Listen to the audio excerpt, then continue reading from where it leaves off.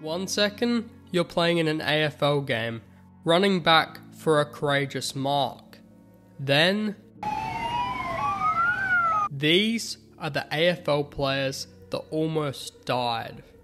And for Jack Higgins, a couple months after his 20th birthday, he received some news that would change his life forever. After playing in a VFL match on Sunday, Higgins complained of horrible headaches that night, along with blurry vision. His symptoms were so bad that the Tigers' small forward was hospitalised for 2 nights. Higgins had sustained his fair share of concussions throughout his footy career, so things weren't looking good.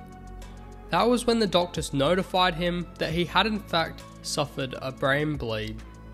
But unlike originally thought, Higgins' serious injury had nothing to do with past head knocks, and instead an abnormality in his brain that made him more prone to brain injuries. But the Tigers' injury was much worse than you might think. You see, when the doctors told Higgins that they had to get something out of his brain, he was terrified. The news left him in tears, thinking over the all too real possibility that the surgery might leave him paralysed, or even worse, prove unsuccessful. Luckily for everyone, Higgins' recovery went way better than anyone could have ever expected. After fears of not being able to play footy or even walk ever again, 1 year was enough recovery time for Higgins to make a remarkable comeback. He didn't play football for 11 months after the brain bleed, but made a return for Richmond's round 2 match against Collingwood in 2020. Jack Higgins now plays for St Kilda, where he's playing better than he ever has. 2023 was his breakout year, leading the Saints goal kickers list with a career best 36 majors. Wishing him all the best for his future years at St Kilda. Oh, I'm absolutely wrapped. I was a huge Saints fan when I was younger, and it's just to be here, it's a dream come true. Always, when I was a kid, just thought now it's finally here. Yeah, I'm just goosebumps. Tom Lonergan had a similar near-fatal experience in just his 7th AFL game. In a 2006 match against Melbourne, the then 22-year-old Lonergan took a courageous mark while running back and crashed into oncoming Demons player Brad Miller. But the young Cats forward had been hit in the rib cage, leaving him in pain on the ground for a few minutes before trainers helped him walk off. As bad as the initial contact looked, Lonergan appeared to have come off from the hit relatively unscathed. But once arriving to the bench, he went extremely pale, letting club doctors know that something wasn't right.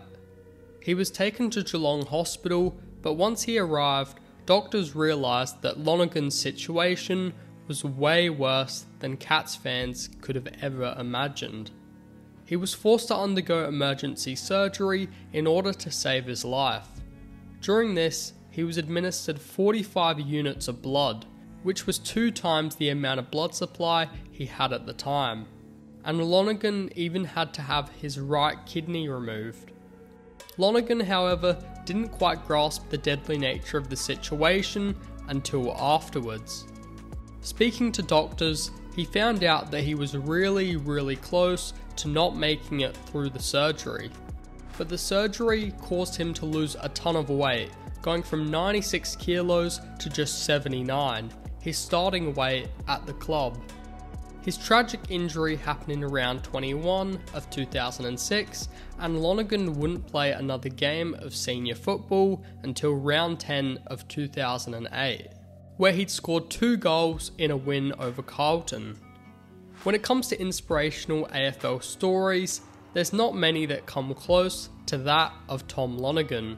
I think the injury I had in 2006 probably made me realise how quickly football can be taken away. Obviously pretty close to not being here. Richard Osborne was Fitzroy's star forward in the late 1980s, but in his first and only season with Sydney in 1993, a game against Geelong at the SCG turned into tragedy. In an attempt to bump the Cats' Paul Lynch, Osborne clashed heads with teammate Dale Lewis. Lynch was left seriously hurt and dazed, but it was Osborne who came off second best. He was knocked out cold before he even hit the deck and began shaking uncontrollably on the ground. Something was seriously wrong. Osborne might not remember the events of that night, but he was surrounded by paramedics and an ambulance on the field who had to work on him all the way from the SCG to the hospital to ensure that he made it. Miraculously, Osborne returned just 3 weeks later and only missed one game for the remainder of the season, this time wearing a helmet for safety measures. Richard was badly injured that day. He got a bad knock to the head. I guess most of the people at that arena that day were very concerned for him. I was just glad to see him recover and get back on the field. Now, Jonathan Brown is no stranger to injuries. Throughout his 14-year career, Brown suffered from numerous deadly head knocks and concussions that eventually forced him into retirement in 2014. But there was one incident that stood out from the rest. Against Geelong in 2011, Brown went back for a courageous mark like he's always done. This time, however, he was met with the elbow of fellow teammate Mitch Clark. After the hit, while lying on the ground, Brown felt like this might be the end of not only his AFL career, but also his life. Brisbane club doctor Paul McConnell felt the same way, fearing that the hit would have deadly consequences. Brown was completely unconscious for at least 5 minutes, not moving a single bit. Despite everyone's initial fears, he was able to make a pretty remarkable recovery, thanks to the many plates and screws put in his face by doctors. But that wasn't the only time that Jonathan Brown almost met his end. In early 2003, Brown was engaging in a day of drinking with his mates at a friend's place.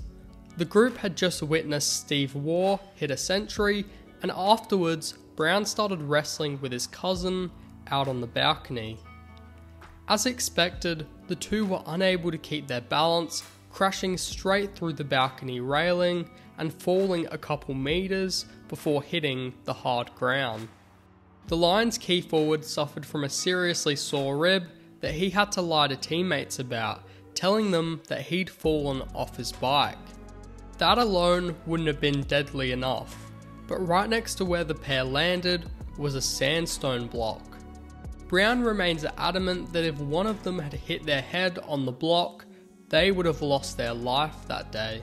I had the operation and they put a brand new bull bar on my chin and I was right to go. Make sure to subscribe for more videos like this one.